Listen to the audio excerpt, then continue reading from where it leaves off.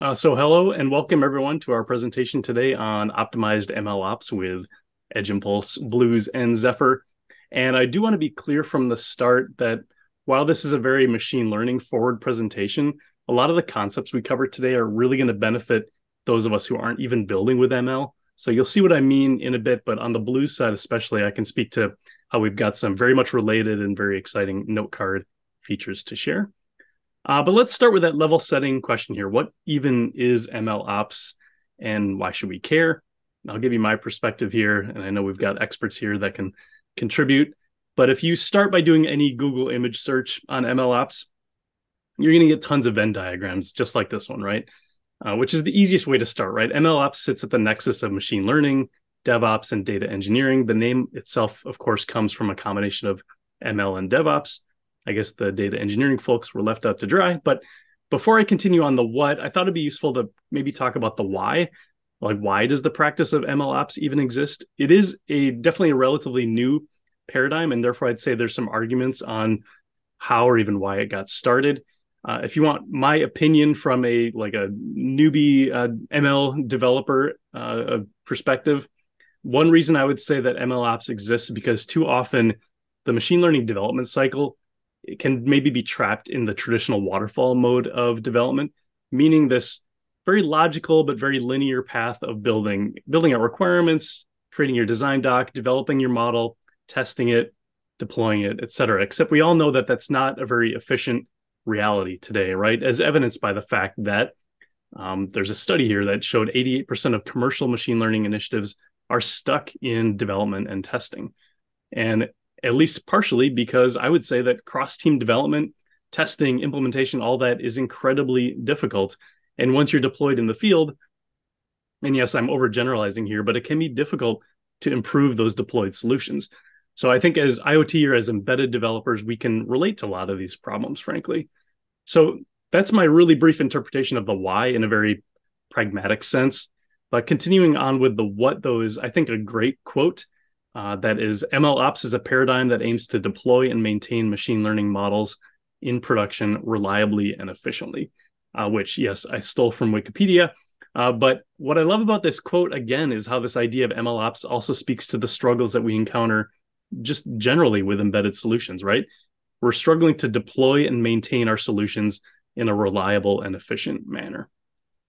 So from the technical sort of hands-on perspective, what does MLOps bring to the table? Well, it's going to bring some of those continuous integration, continuous deployment capabilities to the ML world.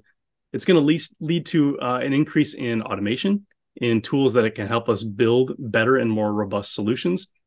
And hopefully a byproduct of this is improved communication, right? Improved collaboration across different disciplines, like the product team, like the development team, like the QA team, and so on.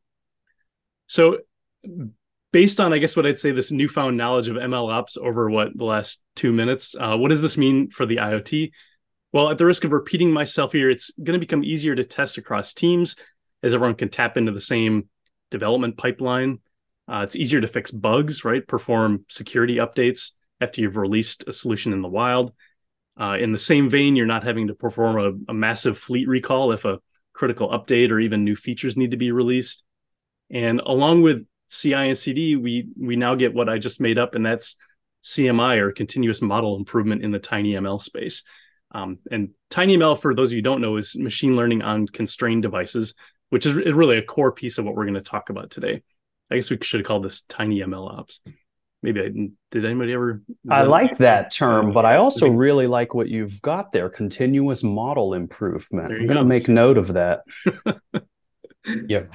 So let's translate some of what I just talked about into the real world. And today we have awesome representatives from three key organizations who are all helping to improve ML and the IoT on a daily basis, that being the Zephyr project, Edge Impulse, and Blues. So I'll do some quick introductions of our experts who are here. First and foremost, I'm pleased to have Benjamin Cabet with us. Benjamin is a developer advocate with the Zephyr project. And from Edge Impulse, I'm pleased to welcome Owen Jordan and David Tischler. And from Blues, that's me, Rob Lauer, on the left. And with me today is TJ Van Tol, our principal developer advocate.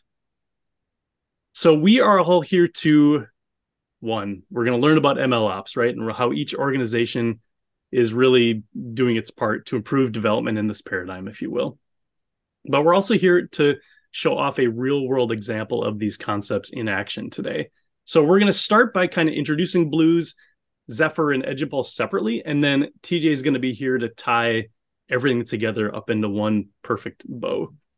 I did want to mention, if you have any questions, please enter them into the Q&A or the chat panels that are provided. After we are done talking, we'll hopefully have plenty of time to answer as many of your questions publicly as we can. Speaking of questions, I always want to get one out of the way, and that is this being recorded? The answer is yes, it is being recorded, and we will post it on the Blues YouTube channel under our old name of Blues Wireless. While you're there, I recommend subscribing to the channel, of course, so you're the first to see our new video content. So not only am I emceeing today, but I also get to introduce you all to Blues. I know many of you don't know much about Blues, so I'm going to give a very quick intro. So Blues is a connectivity company that is focused on making cellular IoT easier for developers, if I can distill it down into one sentence. And that starts with the note card. The note card is a cellular IoT system on module. It comes with 500 megabytes of data, 10 years of cellular service, prepaid, all baked into the cost of the device. What makes Blues unique is that we don't have any subscription fees. There's no monthly SIM fees, but the note card is only half the story. The other half is our cloud service that we call Note Hub, and the two work together to form a device-to-cloud data pump. In practice, what this means is you as a developer, you buy a starter kit from us, or you'll furnish your own hardware, you'll hook up a sensor to it, you'll start reading data with that host microcontroller and deliver that data securely over cellular to Note Hub. Now, to be clear, we are not here to create a platform to lock you in. We exist to help you connect to your platform. Maybe it's a big cloud like AWS, if I can speak, or Azure, or an IoT platform like a UbiDots or a DataCake. So we're really trying to help solve this messy middle piece of connectivity, if you will, so you can easily and securely connect your devices to your cloud applications. So the note card is the core hardware we provide. I want to do a quick rundown on it. It is a low power system on module, consumes 8 microamps when idle. It does have an M.2 edge connector for embedding in your project. We also offer carrier boards that you can use to connect to your host MCU. There are cellular and Wi-Fi variants of the note card. Cellular includes a GPS module as well. As mentioned, the cellular note card comes prepaid, 500 megs of global data, 10 years of global service. You can top them up if you need to. There is an onboard embedded SIM, but the note card also provides support for dual SIM support and the ability to switch between them if need be. What's really unique about the note card is the API is all JSON based. So there's no AT commands to manage your cellular modem. It's all a JSON based API. And to use that JSON based API, we provide SDKs for popular languages and Zephyr, of course. And there's note card varieties that work globally using popular cellular standards. So again, everything JSON in and JSON out with the note card API. As an example, if you want to get your note card's GPS location, you call this request card.location, and it's going to return the requested location. The rest of the API is set up very similar to this. And if you're asking yourself, well, JSON in C, how do I do that? Well, we provide a library that abstracts that complexity. So you're making JSON requests and parsing JSON responses in C from the note card. Now, to help kind of visualize what I just told you in the last couple minutes, like kind of where the note card and where Note Hub might sit in a given solution, I've got a quick diagram here. You're going to bring your note card, you're going to bring your microcontroller or your single board computer. You're going to furnish your own sensors, your own language. You are not dictating any of this, your own RTOS. You're going to compose packets of JSON data that we call notes. These notes or these events are queued, they're stored on the note card, and then at a cadence you specify will be synced with Note Hub. Now, again, we don't want your data to live on Note Hub. We're not trying to lock you into Note Hub. We want you to route that data out to your cloud app of choice. So you can consume this data, you can transform it on the way out to optimize it for your provider. So that could be, again, a big cloud, or it could be an IoT provider like UbiDots or UbiDots, Locent, or DataCake. Those are the 3 I typically recommend people. So that is a very quick intro to Blues. And today, TJ is going to show off two key note card features that play into Tiny MLOps. One is kind of new. Well, it's new this year-ish. And that is a feature we call, it's a long one, note card outboard firmware update. The other is brand new, and it's a new super efficient way of sending and receiving large binary payloads with a note card. This is probably our top requested feature, even though the note card was designed as a low bandwidth device and sending sensor data. Everybody wants to send images, right, with the note card. So it's finally here. It's in testing today, and it will be a reality very soon as in the next probably week or so in a note card firmware update. So what is NoFu or note card outboard firmware update? It really does represent a new way of performing remote over-the-air device firmware updates. It is an industry first in many ways, performed in a low-code manner. It works completely independent of your RTOS or programming language. The note card itself is actually controlling the DFU process, which is what makes it unique. So you can actually recover brick devices in the field. You can perform partial program updates. Maybe most importantly, it works on all modern ESP32 and STM32 based microcontrollers. We will actually soon be supporting hosts that support MCU boot as well, such as, I might be wrong here, but I think I'm right, the Nordic NRF91, 53, and 52, I think all support MCU boot. Zach can correct me if I'm wrong. And the binary payload feature. So this is coming in the next version of the note card firmware. This does include the new card.binary APIs, and those are going to allow you to store binary data on the note card flash and then send that to the cloud. Also receive binary payloads from a cloud endpoint as well. So obviously we're talking about machine learning, TinyML today. And so this is a really exciting feature for us as it allows for remotely collecting data, even images. If you're working with a vision-based ML model, and then combined with note card outboard firmware update and Edge Impulse, you can start to gather data remotely, send it to the Edge Impulse ingestion API using the note card and Node Hub, train a new model in the cloud with Edge Impulse, and then securely deploy it back to the host with the note card and Node Hub. But I'm getting way too far ahead of myself. Instead, I'd like to pause and turn the stage over to Benjamin to enlighten us all on our favorite RTOS, that being Zephyr. Benjamin, do you want to take over here? Yeah, as soon as you stop sharing, sounds good. Perfect. All right, thanks. Yeah, I'll try to be quick, but like we said, a quick intro to Zephyr. And Zephyr is essentially an open source real-time operating system that is probably a good companion when it comes to doing TinyML and having ML running on small and tiny devices. So in a nutshell, what Zephyr is really is all the building blocks you need for your embedded application, hardware abstraction, the ability to do multitasking, and like we'll dive into that deeper. But one thing that's worth noting is that it's typically really small and optimized, as in, I mean, it can fit on really small microcontrollers and MCUs. You really don't need many resources for it to be available. And the trade-off between bringing Zephyr to the mix versus trying to just not use it and reinventing the wheel is usually, I mean, yeah, the math is usually pretty easy to do. And it's really scalable. Like you would find Zephyr in really small devices, but it's also something that's supporting the embedded firmware of some very popular laptops out there, like the Chromebooks, for example. They are powered by Zephyr under the hood. And it's meant to be really flexible and customizable. And when it comes to ML, that's actually really important.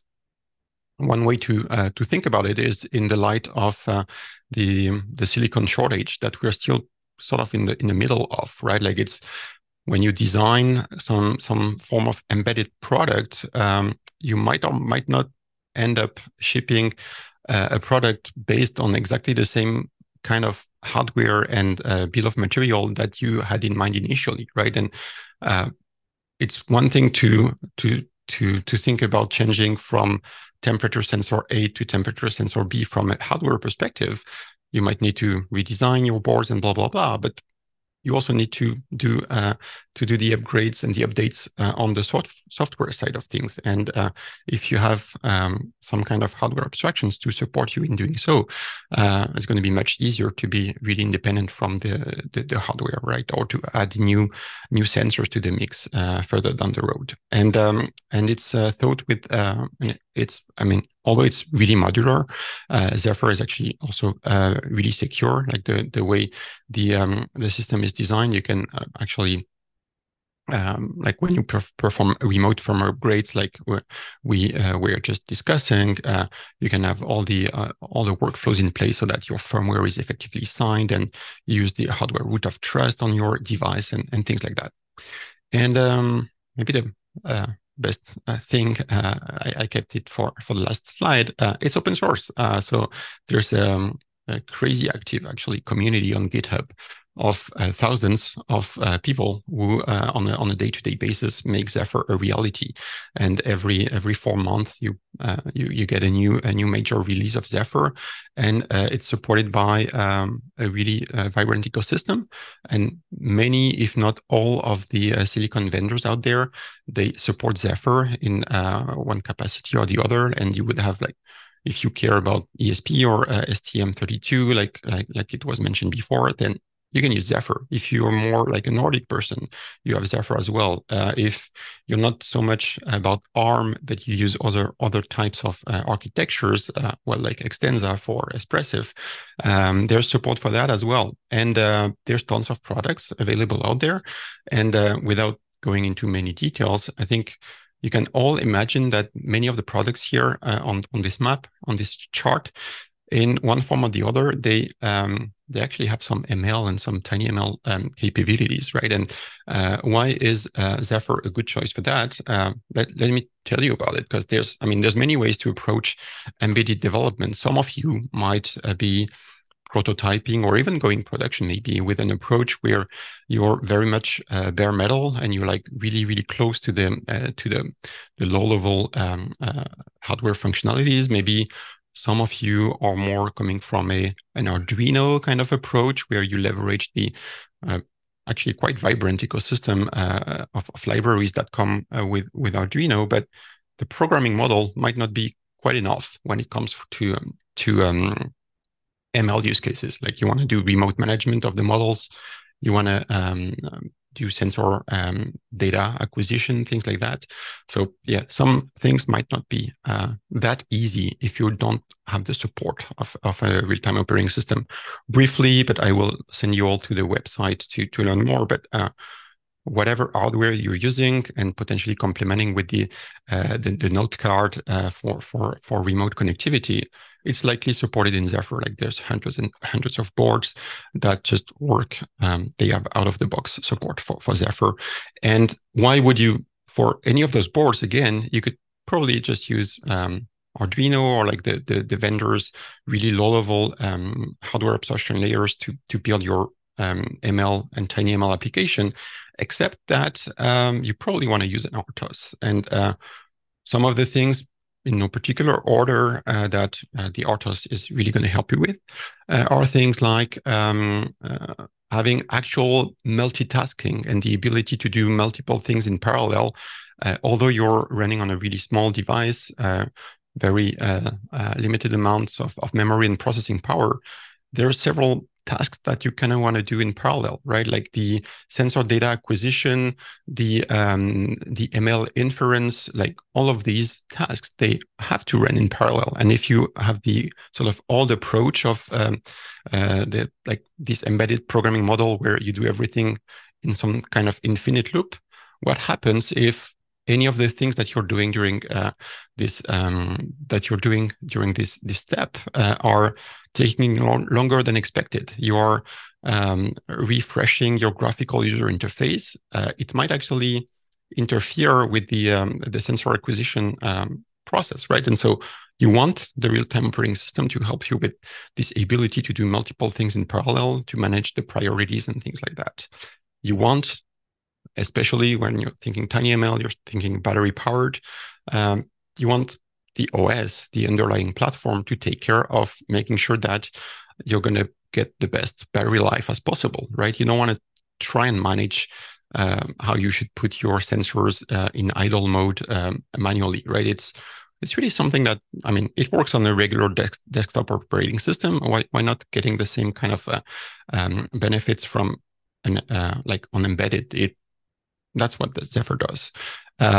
Something that also, just like, again, a good old desktop operating system, I guess, is making sure that you get good hardware abstraction from the actual processor or microcontroller that you're going to use, because again, silicon shortage, and you might want to switch gears if for some reason you cannot really source the component you had in mind, but also from a sensor perspective, like you're starting to use a particular temperature sensor. You don't want to rewrite all your software. You don't want to potentially, you don't even want to like retrain your model, right? If you're switching from one class of temperature sensor to the other, the OS should take care of most of this, right? Then the connectivity, of course, like when it comes to TinyML, usually it goes hand in hand with IoT, and you want to send your business data to a cloud platform, potentially using the Node card or like direct IP or LoRaWAN connectivity. You want to leverage Bluetooth, etc., etc. There as well, you don't want to like reinvent those stacks, and you don't want to maintain those in your code base, right? And so that's that's the kind of things that you want to get from your RTOS. And last one, the ecosystem of libraries that just happen to work, right? Like similarly, I guess, to Arduino, which to some extent brings you libraries that just work.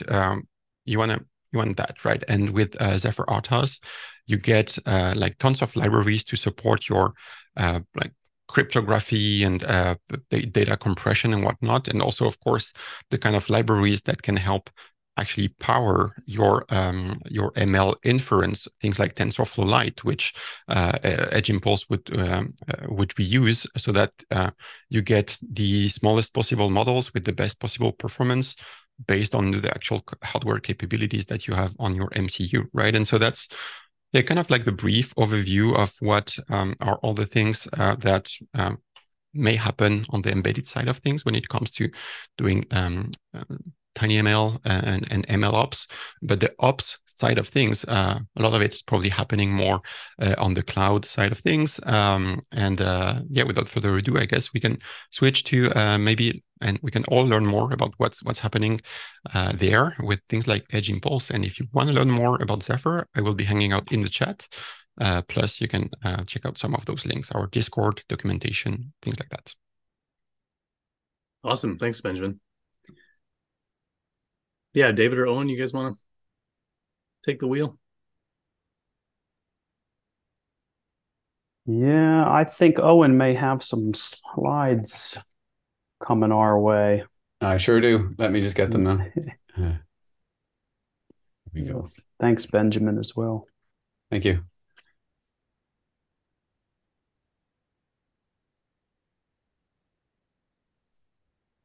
If people do have questions and whatnot, feel free to hop in the chat. Q&A as we're bringing this up. Just let me know when you see my slides. They are coming through now. Yep, got them. Okay. So just wanted to give a quick intro to Edge AI and Edge Impulse and who we are and what Edge AI means, as that's what we're going to be updating here. So why all the hype about AI and what do we care about it? This slide would just kind of show us kind of the hype that's going on at the moment and where ML belongs within this umbrella of AI. And TinyML specifically is applied to the likes of the MCUs and swans that we're familiar with in our IoT world. So some of the benefits of Edge AI are kind of seen as some of the concerns or issues people may have and the things that you're trying to overcome by using Swan and the Note card and Note hub. So privacy is one of the main concerns, power, cost, reliability, bandwidth, and latency as well. So I know that you've already mentioned some of this. And so machine learning is applied to microcontrollers is a real paradigm shift here. So I know Benjamin mentioned about being trapped in the super loop, and with the traditional programming that we're familiar with from the likes of Arduino, where we can work with sensor data and we can build some rule-based programs or sketches, and then we can, based on thresholds and inputs that we get from those sensors, we can implement our own rules. With machine learning, we can start to gain insights from when we know that we've got inputs from sensors in a certain scenario. Let's say a motor is starting to perform poorly. We know that it's going to reach a certain condition. We can train our model. We can build our algorithm to detect that once we've got new inputs to the algorithm or model that we've deployed to our device. So then we can start to solve problems that we were not able to do previously. And it's simple things like thresholds. And today we're talking a little bit about machine learning, and that's broadly broken into 3 categories: the supervised learning, unsupervised learning, and reinforcement learning. And mainly we work with supervised learning, where we try to classify a problem like the motor going into a bad condition, and anomaly detection, where we try to detect if there is a flaw or an anomalous condition in the motor. But you can get into scenarios then as well where over the lifetime of a sensor, that sensor can start to degrade, and then you could get to a situation where you get into model drift, and that kind of plays into where you might want to update your model on the fly. And the OTA that TJ is going to demonstrate later plays into that. So that's embedded machine learning broadly, and what we bring here as well is digital signal processing. So we've got our processing blocks where we can extract features from the signals that come in from our sensors, and we can use those features to feed our neural network. And altogether, when that's deployed to a device with firmware, we refer to that as an impulse. So I'm not going to go too far into this here, but so I can just maybe talk about where we would use edge AI and machine learning in practice. And typically, predictive maintenance is the main area that we see here. And in a IoT scenario, you may also see supply chain optimization here. And I'll just talk briefly about our Edge Impulse as a platform. And we work with you through the whole life cycle of developing your model and getting that to deploy to your device. So we have a platform that can help you collect data from any sensor, any device. You can design and build your model to on our UI, and then you can test it and iteratively improve your model and deploy it to your device. And that includes the firmware on your Swan. So that's not really the end of the story then. Once the model is deployed to your device, we see that it will play into the MLOps story as well, because you need to be able to access and update this over the life cycle of your deployment to your device or your product. So yeah, I guess we're kind of talking through this story as we're learning really with you how you're going to be applying this. So I'm just going to skip on here. I don't want to go too much into this because I know we did it the last time, and I don't want to take too much time from the demo that I want to see here. Shameless plug to go watch the previous video. Yeah, it is. Yeah, I just feel. Yeah, I don't want to go through too much here, but the cycle here that you can see that's starting to build is that we need to be able to improve these models, and we are seeing this as an ask, and it's important that we can see this demonstrated by partners that we work with, like Blues. And so I'm just eager to and actually, Oh, and can you go back one slide? And I'll be very, very quick here. But this is a perfect example here of, okay, collecting your data. That's an upfront task, building your data set. And then you're going to essentially build your model based upon that data set. So the design and testing of the model, deploying the model to the device in the field. Okay, great. But Sean and I were just having a side conversation, and he used a great example that, quite honestly, I hadn't even really thought about, which is very simply the weather and how it may affect your model out in the field. He's using an example of a device that is monitoring large power transmission, electric transmission, the big towers that run the long range distances. And if you have a device that's monitoring those particular, I don't know, voltage current, going across, I'm sure the insane amount of power going across those wires. But and you deploy and build your model, and it's based upon, quite honestly, the summertime weather. Well, what happens once winter comes? You may, in fact, want to collect a new batch of data, ingest that back to Edge Impulse, retrain your model, look for any differences, compare, see if your model has in fact improved, or quite honestly, there's just drift or differences between what you originally trained on, summer weather, versus what you see out in the field now, winter weather, and then redeploy that model back to the device again. And it's just a very simple but great illustration of why you may need to do this.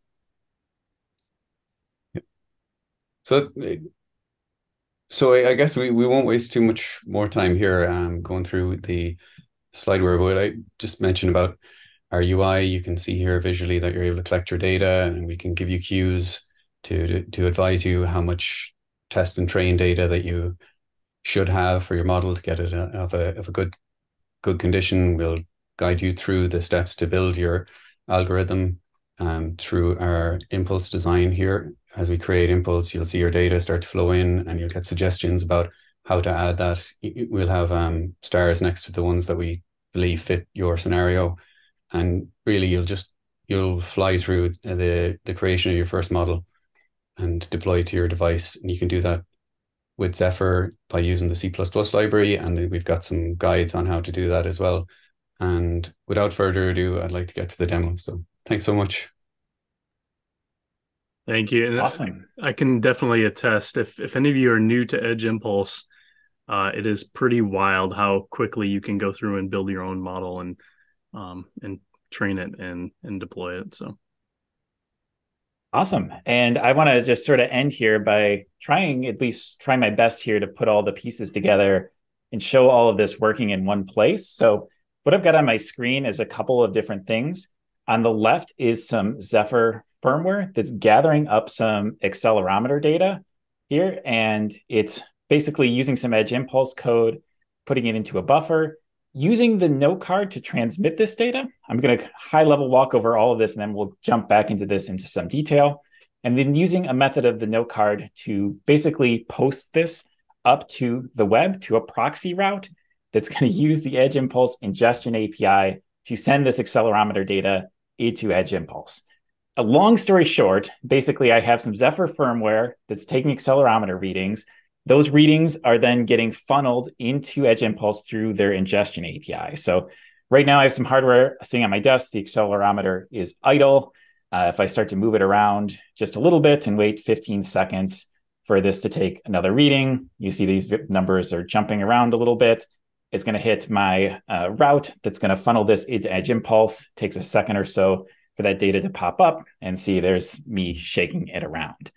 Now, the reason I'm showing this, and the reason I think this is kind of cool, is that this data is being transferred using the note card, meaning this data is coming across over cellular. And the reason I think that's really interesting, it gets back to the point David made earlier of wanting to collect data with your sort of real hardware, to use the sort of power example. It's very hard to get data for this in your sort of contrived scenario, or at least your model will be less accurate if you're getting data in a very sort of contrived lab situation.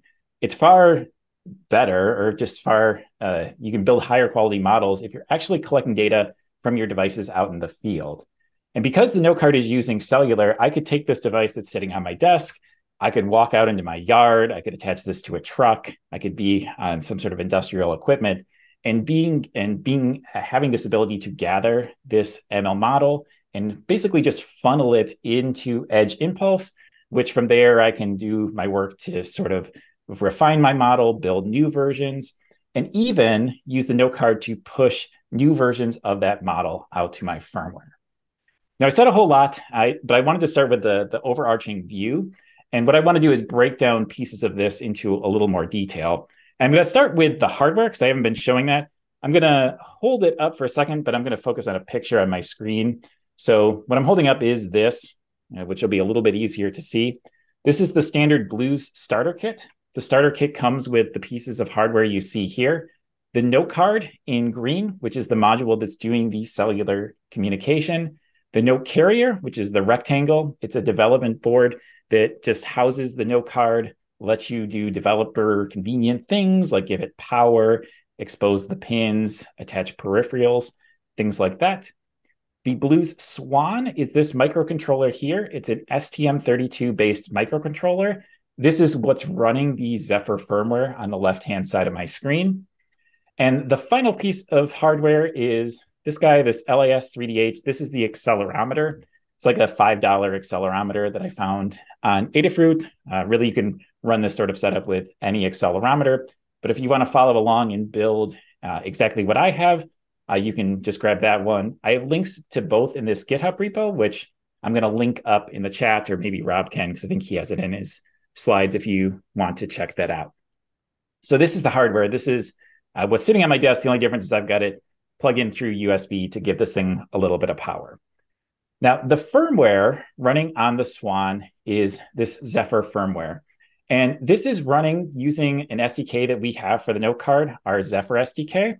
So just to show that off, if I go to our docs on blues.dev and bring this up, the cool thing about our Zephyr SDK is not only does it provide an easy means of talking to the note card in a Zephyr-based app, we also provide a pretty cool development environment that's based off Docker and VS Code that actually packages up all of the requirements, the dependencies to run a Zephyr-based app. So I think it's a pretty cool way, even if you have no interest in using the note card, it's just a kind of an easy way to get started with Zephyr in general, because you just get a little functioning app that's set up and ready to go with the note card and ready to use. So if you're curious more about how that works, if you just search for Zephyr on blues.dev, you can get through here, find all the details of exactly how this works. And that's providing the skeleton of a lot of what I have running over here in firmware. A couple things I do want to point out, especially if you are brand new to Blues and to the note card. So Rob mentioned earlier that the note card is based off JSON APIs. We provide SDKs for a variety of different platforms to make it easy to send that JSON to the note card. You're seeing that in action in Zephyr over here. The first thing I'm running, or the first thing I'm telling the note card to do, is this hub.set request. This is what's going to associate the note cards, the physical hardware, with a cloud backend. So Note Hub is our cloud backend that the note card knows how to talk to.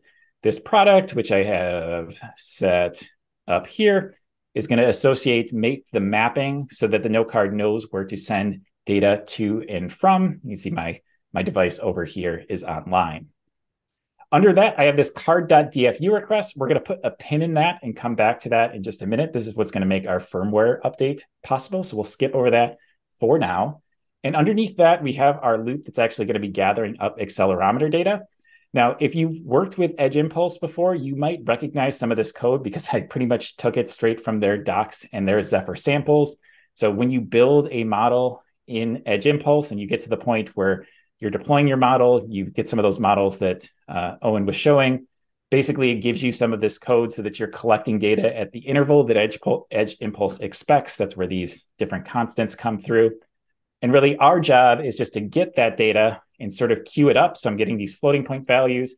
I'm just tossing everything in one big buffer. So at the end of this, I just got this chunk of memory with a bunch of floating point accelerometer readings.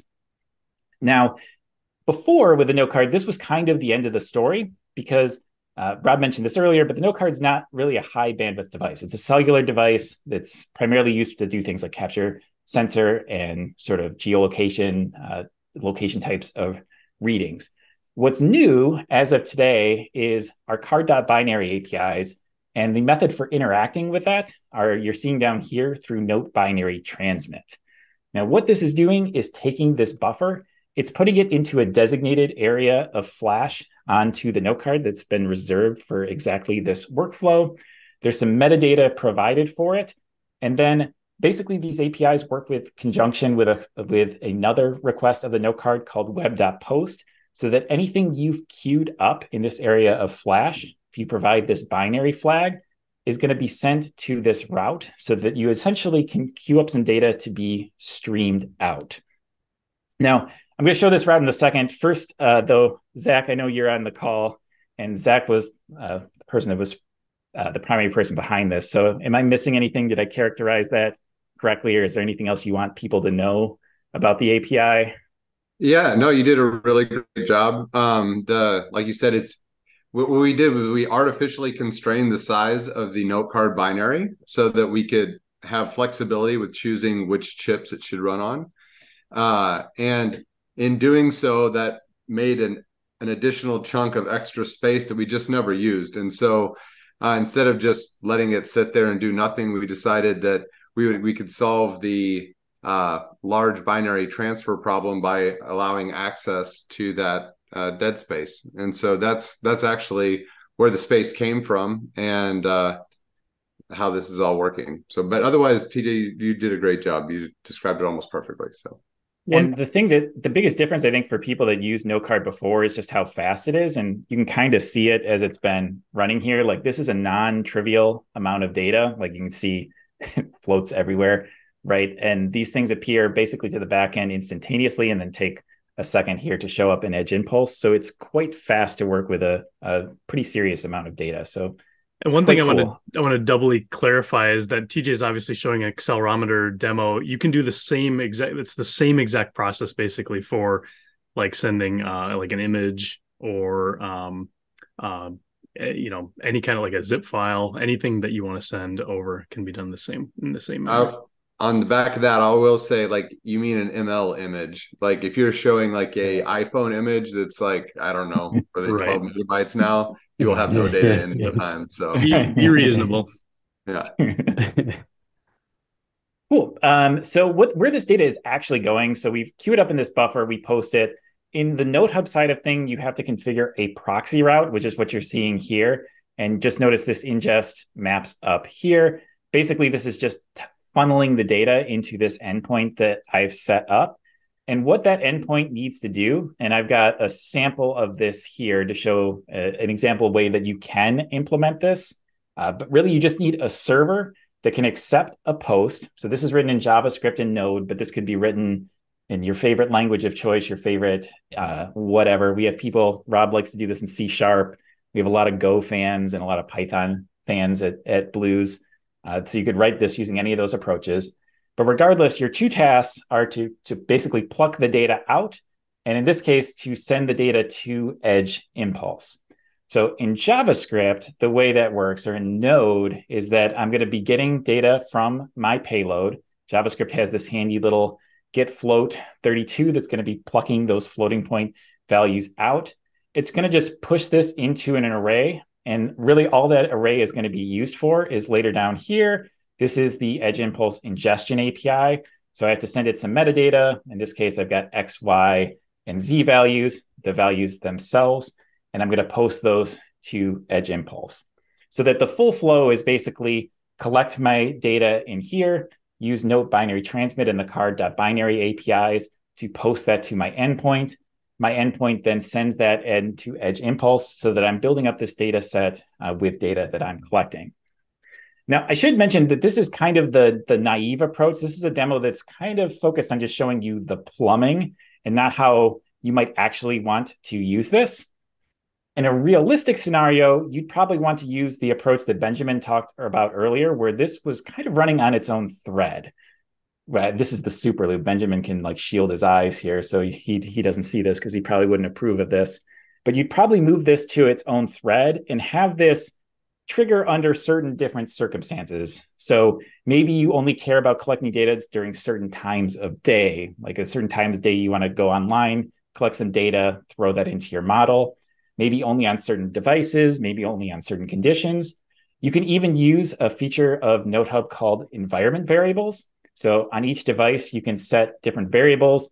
You could create one and say like, it is capture time. And when you set that to true, your devices will start sending data into your model. But really, this is just focused on the plumbing of how you get your data there. And you could take this from there and sort of customize it for whatever workflow makes sense to you. Now, the last thing I want to show is, so you've got this sort of start of your MLOps process where you're now able to collect data out into the field and put it into your data set. Presumably then you have your data engineer doing all your edge impulsey things. You're putting this into your design, your training sets, you're training, you're going crazy, you're testing this out. And at some point you'll end up with an updated model. You think like, oh, I've got my winter data for my power generator, but now my power generator, I've got 10 of them out there. They need this updated model so that they can work better. Ideally, you'd have the ability to update that model on your device. And that's where the second feature, if you remember back to Rob's slides, we're talking about binary transmissions and also firmware updates on devices. And that's where a feature of the note card called Note Card Outboard Firmware Update comes into play. And I'll once again accidentally close instead of open. Once again, bring up the blues.dev documentation, do a quick search for outboard firmware update. That's what you'll want to do if you want to read about this feature in depth. But when I discuss this, I like going to this really quick and simple check work in terms of how it works, because I think it provides a really nice overview. You have to have your board that you're using have a very specific type of wiring for connecting everything up. This again works with most ESP32 and STM32 based microcontrollers today. The one thing cool about using the Blues starter kit is that all of this is just done for you. You have your Swan plugged in to the No Carrier F. You actually don't have to worry about wiring at all. Everything is good for you, good to go. The next thing is you have to enable outboard firmware update on your note card. This is, if you remember back when I said we'll put a pin in this API, that's what this card.dfu call is doing. It's saying, hey, this is an STM32 based board, and I want outboard firmware update to be available. So I'm going to set this on flag and set it to true.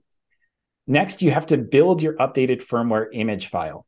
So the cool thing about this is that when you're updating these firmware images, you're updating the whole thing. You're basically completely wiping out everything on the host. Meaning I could go in here and change my app to my heart's desire. So what I would do if we had a couple hours here, I'd take all this data coming in, I'd label it, I'd build this into training and test sets, I'd develop a new model, I'd get it ready, I'd import that model into my Zephyr app, I'd test it out locally, I'd make sure I'm good to go. I would do a build, which is going to create this new .bin file and put it into my app and sort of get that ready to deploy out to devices. The cool thing with outboard firmware update, though, is that once I have that binary, I don't have to like walk to all of my devices physically and plug a USB cable into them. Instead, if I go back to my fourth step, I'm going to upload my firmware in NoteHub.